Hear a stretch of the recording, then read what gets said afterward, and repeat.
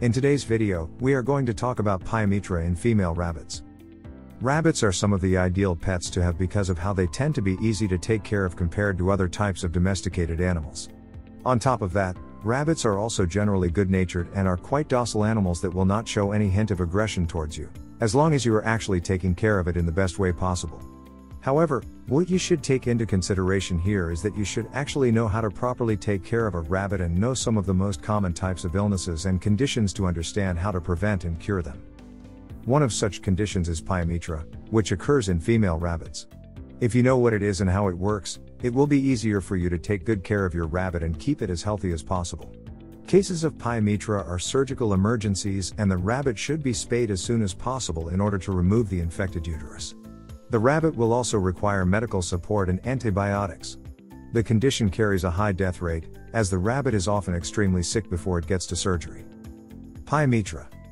Pyometra is something that you might not hear too often because of how it is not something that usually occurs in other types of animals.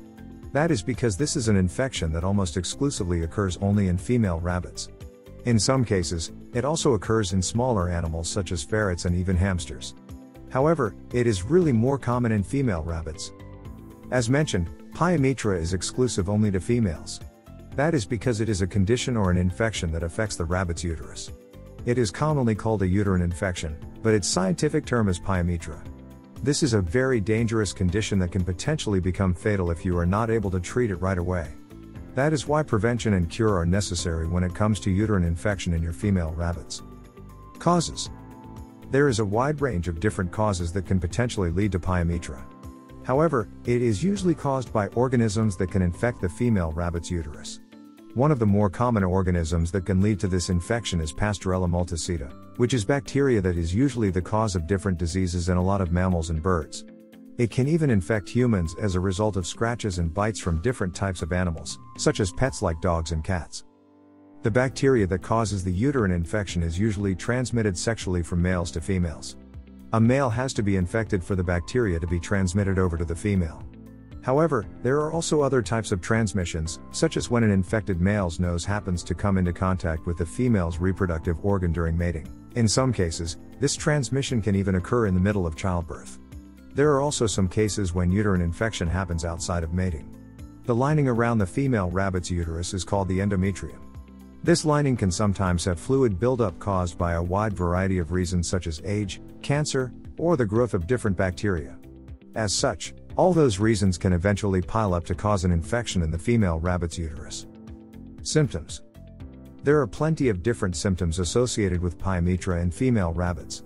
These may include the following: lethargy, depression, poor appetite, paleness, aggression caused by its poor mood, blood in the urine, fluid buildup in the uterus or the bloating of the abdomen caused by an enlarged uterus, infertility, stillborn pregnancies, general weakness, thick and yellow discharge from its reproductive organ, signs related to pregnancy even though the rabbit is not pregnant.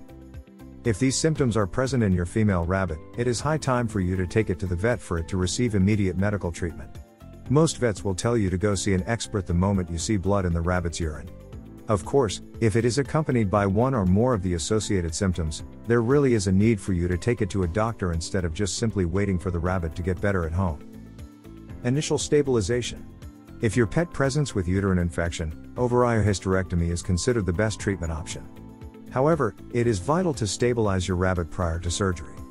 Intravenous fluid therapy may be given to your pet. Surgery. Your rabbit will be placed under a general anesthetic using a gaseous agent. Your rabbit will have the fur of the stomach shaved and the skin carefully cleaned using surgical soap to provide an aseptic surgical site.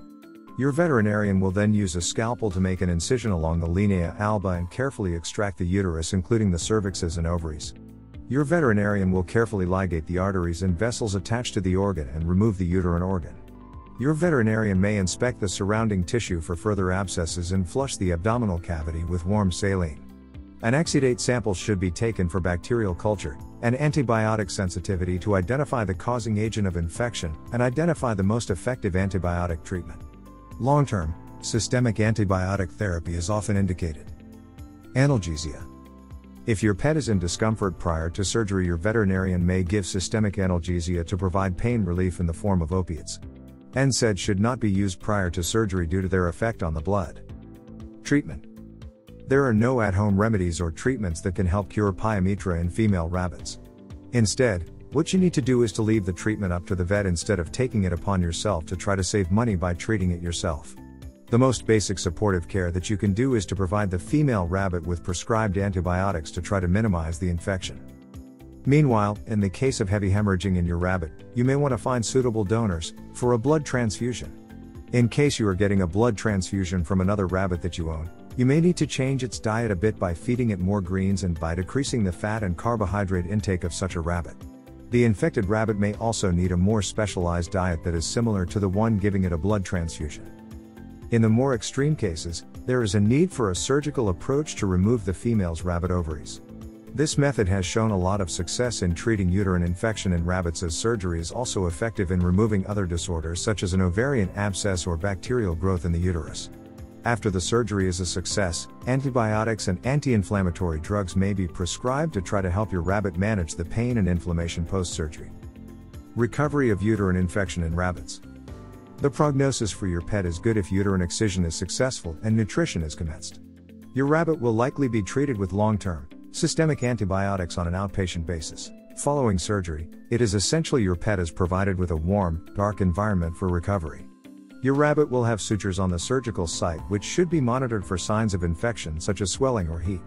Your veterinarian will be able to advise whether sutures require veterinarian removal or if they have chosen to use dissolvable sutures.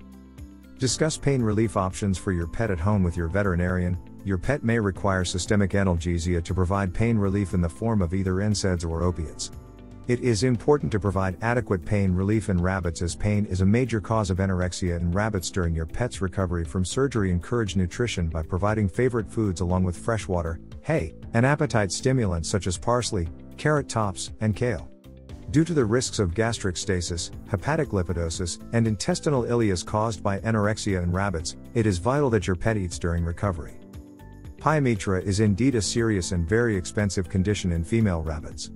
It does not only lead to other conditions that can be fatal, but it may also bleed you dry because of all of the treatments and medications your rabbit needs to undergo and take for it to recover.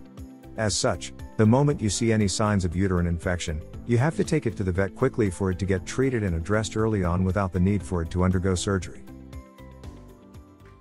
If you enjoyed this video, kindly press the like button. Also, don't forget to subscribe with notifications on, so that you don't miss out on videos like this. Thank you for watching.